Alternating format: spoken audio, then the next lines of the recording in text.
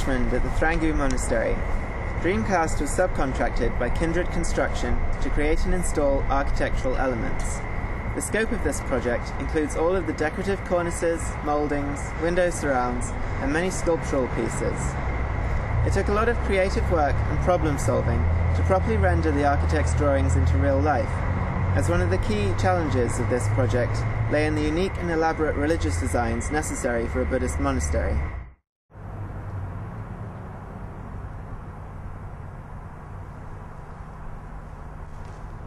Behind me are installed window cornices.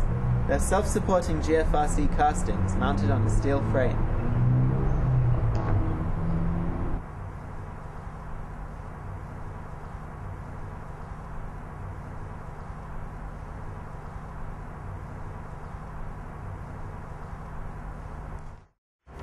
Complementary to the cornices, we have the window surrounds.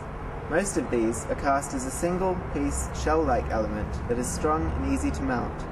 The window surrounds follow the basic approach adopted for the Thrangu project, which is that a two-man install crew should comfortably be able to lift and mount all the pieces.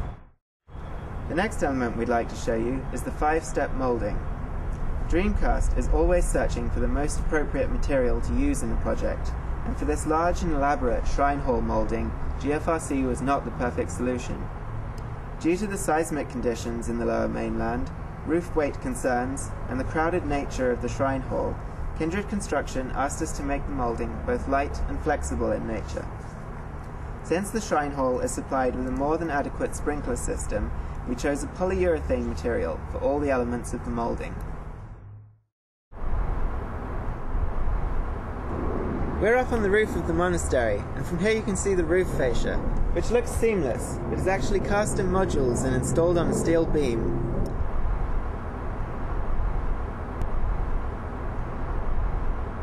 The GFRC pieces are designed to work in sync with the contraction and expansion cycles of the metal beam.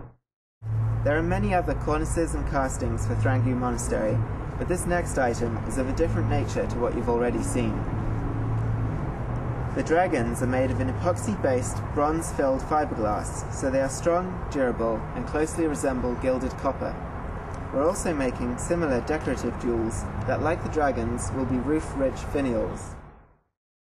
There are still lots more things to show and lots more work to do, so I have to say goodbye for now. Thanks for your time.